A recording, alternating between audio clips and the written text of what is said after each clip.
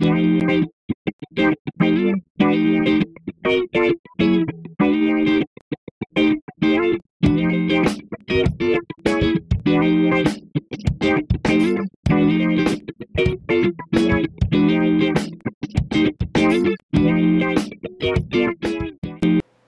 this is Rick Patterson with the Handyman Toolbox. Thanks for coming to my video today. Just real quickly, we're going to run through a test. I've got a light switch that is not working and the light to the outside on the deck is not coming on. So I'm going to kind of walk you through how to find out what the problem is, or in other words, troubleshoot a light switch. Now again, anytime that you're working with electricity, you've got to show respect to it. Always assume that the wires are hot. Now, what I have here is I have two black wires going through. Ordinarily, on any given switch, you would have a white wire and a black wire, but in this case, the electrician, the original electrical work was with two wires. So the white wires in the back are all tied together, and that's the wire right there. And so what I've done is just take off the caps off these wires like so, and do an inspection to make sure that all of the wiring is on there correctly and that they're tight. Once that's done, then you go back in, twist that back really, really good, and then you're good to go. Now, one thing that I do as an electrician, I go back behind and make sure that I'm the last one in the box. So to prove that is I will wrap all of the wiring closed with electrical tape. That way I know that I'm the last one in, okay? So once I inspect that, then I go here to the black one. I've already inspected that one and all the connections are good. And now I'm just going to wrap some electrical tape on it as well and do the same thing.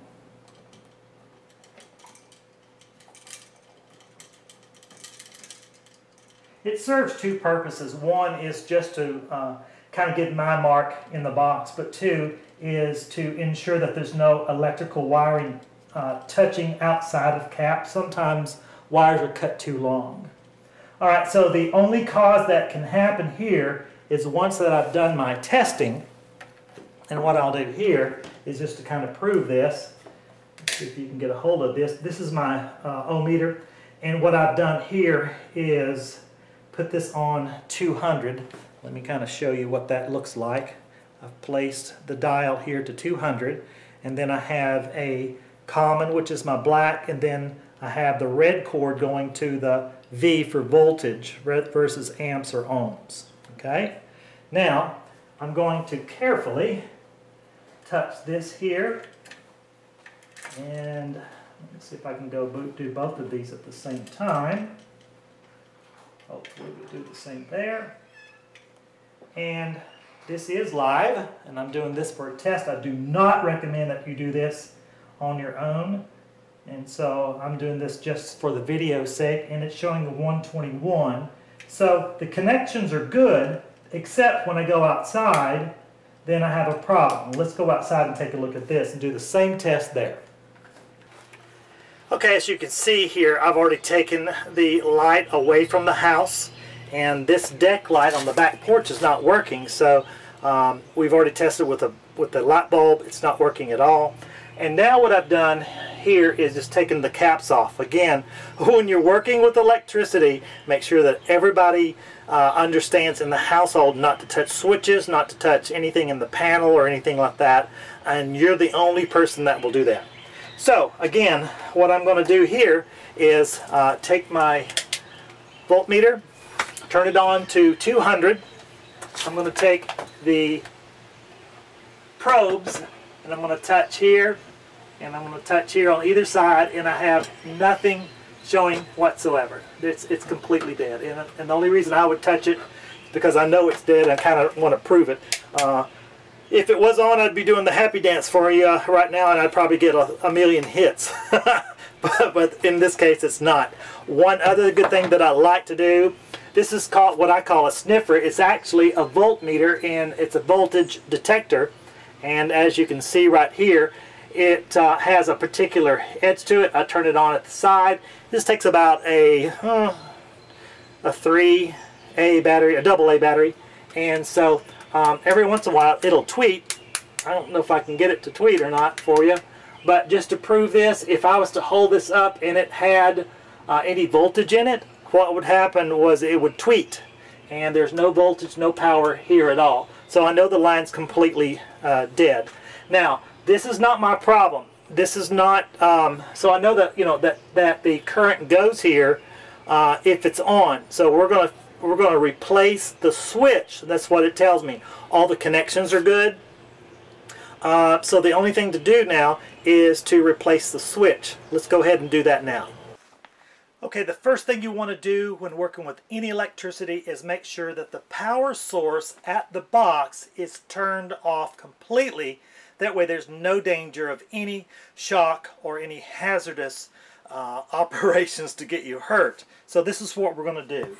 We're going to go ahead and open up the box, and you see the box, or they call this the panel.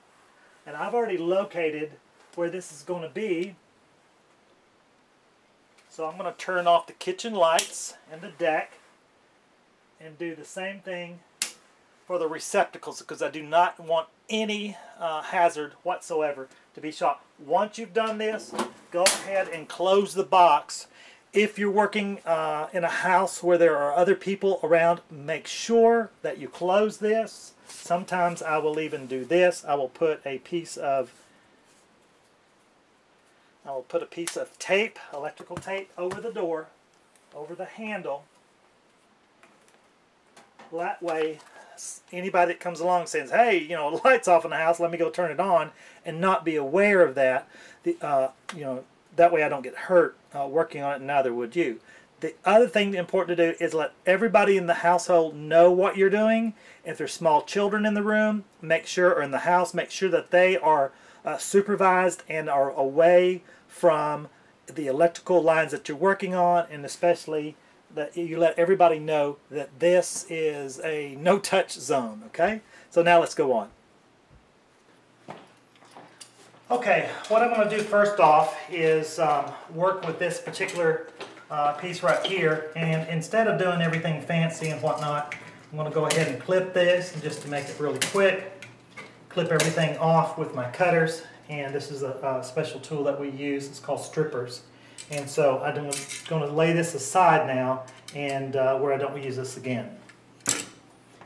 And what you do on these is you take your stripper,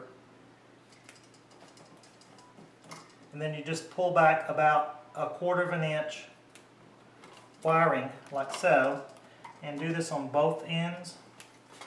And because I'm so very, very cautious, I'm going to do this one more time. I'm going to go ahead and get my tester out and make sure before I start stripping any of these wires, and so there's no tweets whatsoever. So I just double check all those just to make sure, because I'd rather be safe. You know the old adage, you'd rather be safe than sorry. Well, that's, in this case, that is a sure thing.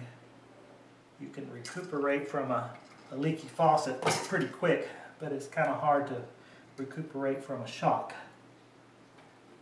So what I've done here is made my initial twist for the ground wire, and if you see this here, the new switch is it's marked clearly at the top, so I'm going to make sure that when I put this back in that the on position is at the top and the off position is at the bottom.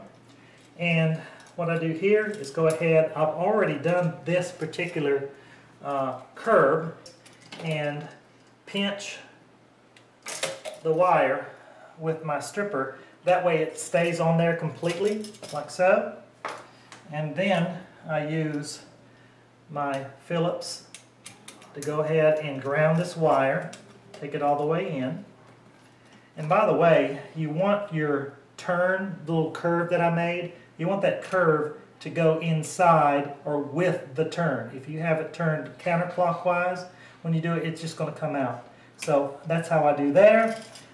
Then what I do here is, this is designed to go straight in, and I'm going to go ahead and push this straight in like so. There's two little holes, and I'm going to do the same thing there. It's called a quick connect, and I've done that there. What I like to do though is a couple of extra things. I do not leave these screws open. Some electricians will. I want to make sure everything's snug, and so that way I don't have any problem about things touching inside the box. Then remember I talked earlier about my mark. Well, what I like to do also is just take some electrical tape and cover the connections like so. Make sure that none of the quick connects that you have any of the wire hanging out. You don't want that. Nothing exposed. That's why you only do about 1/4 of an inch cut. So now I'm ready to put everything back in the box. But before I go to all that, what I'm going to do is go back downstairs, turn the power back on at the box, and then test everything to make sure everything's working and that it was the switch indeed. Okay, so what I've done here is just gone inside and replaced the switch to make sure that it works. It does work. Turn the power back off. And now I'm ready to go ahead and reinstall the light back on to the porch. Again, what you want to do is do not handle the wires whatsoever. Okay, don't touch the ends of them. Take the wire nuts, twist them straight on. Okay, make sure everything's attached as it should be. Now there's a ground out here, a ground wire here, but it's already grounded inside, and so I'm just going to let that suffice. And what I do here now, again, I'm going to, especially this is an outside, so I'm going to go ahead and wrap these right here. Just one time, what this does, it lets me know that if I'm ever back out here, I'm the last one to do this, because there's not too many people that wrap their connections. So I'm going to put this back in here, take this like so, mount the screws and everything back up inside, and I've got to feed the wire nuts through the casing. Got that done, and I'm ready to go ahead and put the nuts to the bolt back on. And I take that, just start it.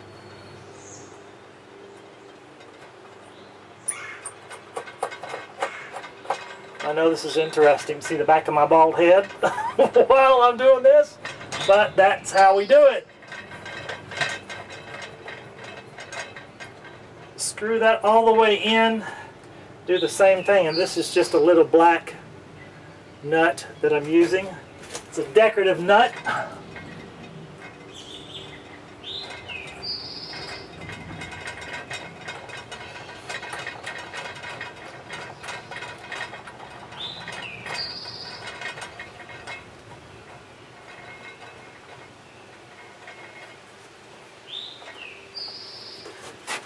And I'm done here. I'm going to show you just a little bit something different from a different angle. Okay, what I'm going to use here is some caulk. Some people use clear. I didn't have any. I'm just going to use white. And I'm going to caulk the very top and the sides of this particular piece here. Take that right there.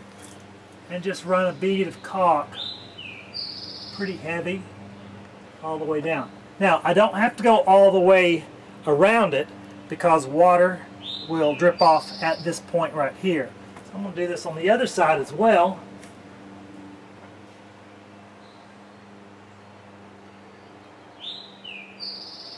And stop halfway. Kind of make it look nice and neat. Make sure that. There you go. So we're finished now. Thanks for listening. This is Rick Patterson with the Handyman Toolbox. See you next time. By the way, before you go, I want to encourage you to check out my other videos, and you'll see a link below. Click on it. The 1,000th person that subscribes to thehandymantoolbox.com gets a free tool. Go ahead and register now. See you there.